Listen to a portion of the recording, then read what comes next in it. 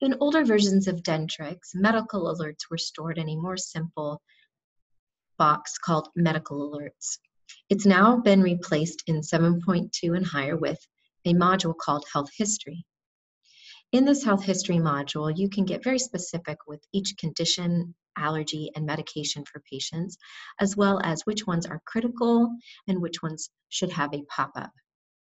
If you look at the cross, the medical cross for any patient, it's going to be able to be different colors in the new versions based on critical level. A white cross indicates there are no medical alerts for this patient. A yellow cross indicates that there are medical alerts that are not critical in nature. And a red cross will indicate that there are conditions for this patient that are critical in nature. Let's use our sample patient, Mickey Mouse.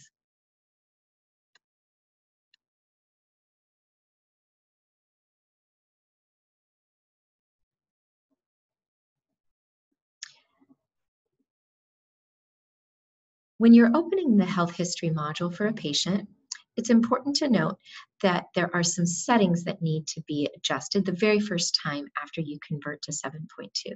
Let's go there now. In the upper right-hand corner, the setup wheel of the health history module will allow you to bring up several different tabs that can be customized. The first one is the general settings. The column on the left allows you to decide per workstation where you want your medical alert pop-ups to occur. These can be different for clinical versus administrative computers. Then on the medical conditions tab, everything previously that was listed as an allergy comes over in your medical conditions and will need to be moved to an allergies tab. I've already done this in my sample. To move something from one tab to another, all you have to do is highlight them and then click Move. So if they start out originally over here, you're going to highlight all of them and click Move to Allergies.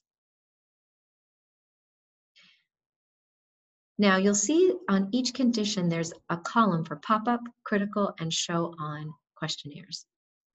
So all of them default with a pop-up and are critical by default. To change this, click on the condition and hit Edit.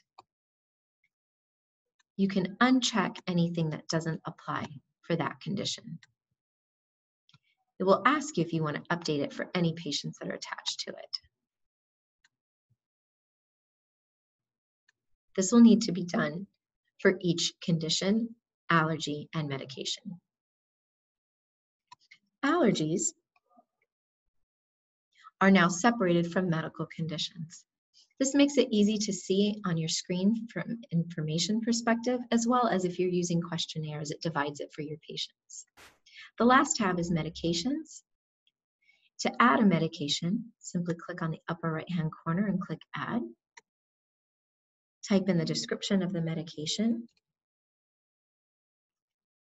and whether it's critical or not, and if you want to pop up. I recommend at this point not putting any dosages in because you can do that later on a per patient basis. Medical conditions used to be limited in older versions of Dentrix. They are now unlimited. So you do have the ability to add a condition that is unique to the patient you're seeing at that time and not worry about it taking up one of your valuable spots.